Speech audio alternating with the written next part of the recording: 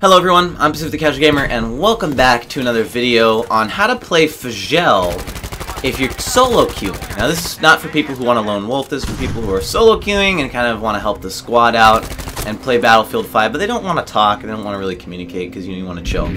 Now, I have two solo queuing strategies. The first is the medic, which I'm going to go over later in the video, but if you watched the Devastation video, it's like the exact same strategy. But I want to talk about my other strategy, which is using recon. Now, recon on Fjell, there's really only one, for me at least, good area to do it. That's the bottom of the map with B and D.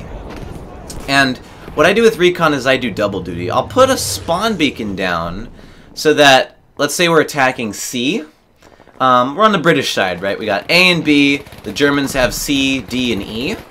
I'll spawn on B. I'm going to walk kind of towards C, put a spawn beacon down, and then kind of go back towards B and snipe from there and kind of keep that area under control and spot enemies that are trying to flank from our flank. That's what I do as a sniper. Is I do that.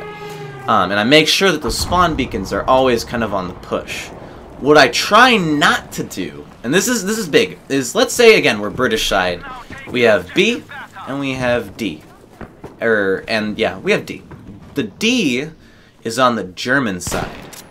I try to stay away from the German side because I have a sniper rifle.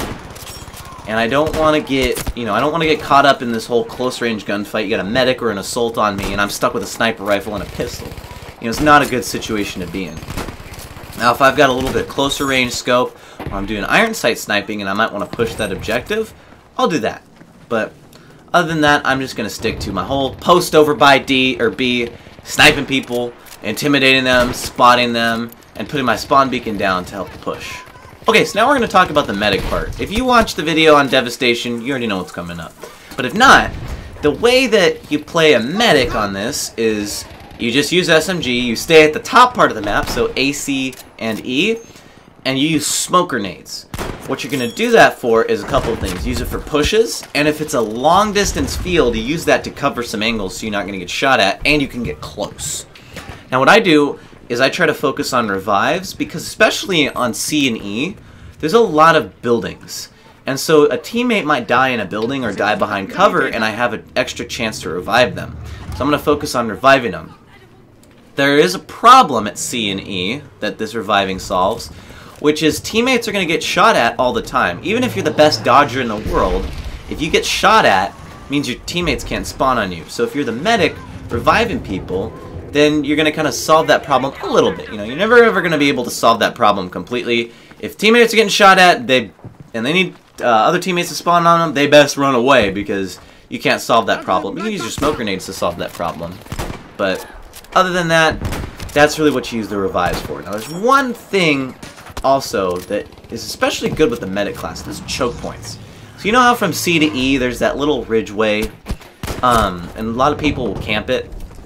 So what I do is I capture that ridge, but I don't stay in the ridge because that opens up into E and I'm going to get shot at. So what I do is I'll kill the people at it and then kind of stay back and let them funnel through. That allows me to shoot at them better. There's not that many places they can come from. There's kind of there's kind